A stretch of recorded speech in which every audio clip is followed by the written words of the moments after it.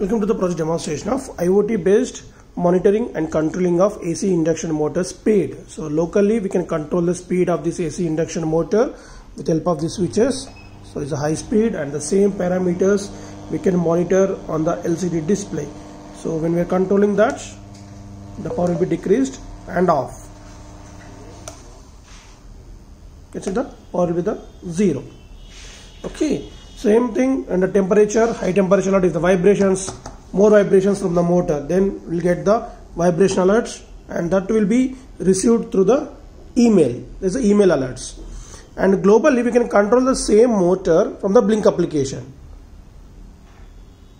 Right.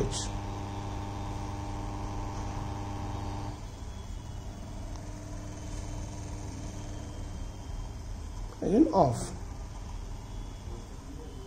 Right. Thank you.